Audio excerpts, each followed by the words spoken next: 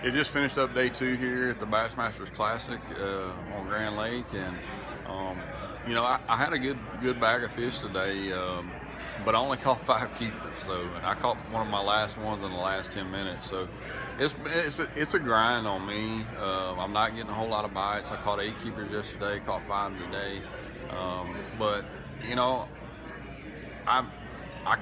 I'm just trying to be precise. I'm trying to fish the moment. I'm trying to fish the obvious stuff. I'm trying to put my bait in high percentage areas, and I caught 2 at the end of the day today, and I caught some early this morning, and I had a big lull in the middle of the day, and I'm not real sure if I'm fishing unproductive water during the middle of the day or if the fish just aren't biting where I'm at. I can't figure that out, but it has happened to me the last 2 days.